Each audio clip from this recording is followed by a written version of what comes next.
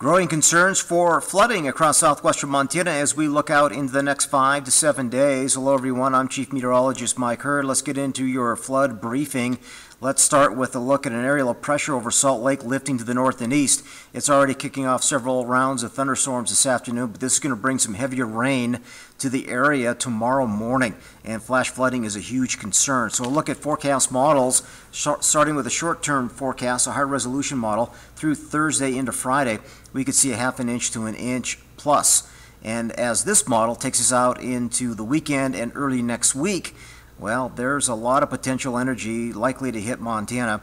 So we got a pretty unsettled and very wet weather pattern likely to build over the next 2 weeks. So let's start with this afternoon. We're picking up some slow-moving storms, hit and miss, and you can see bigger waves of moisture moving in across southwest Montana tomorrow morning.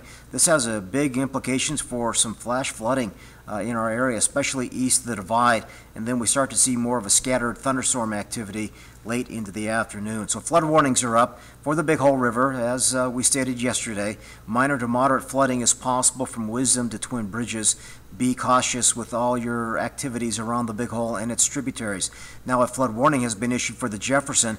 It's estimated to hit moderate, maybe major flood stage by Saturday. It could hit 9 feet, maybe a little higher. That's an estimate by the National Weather Service, and that'll have bigger impacts between Cardwell and Three Forks.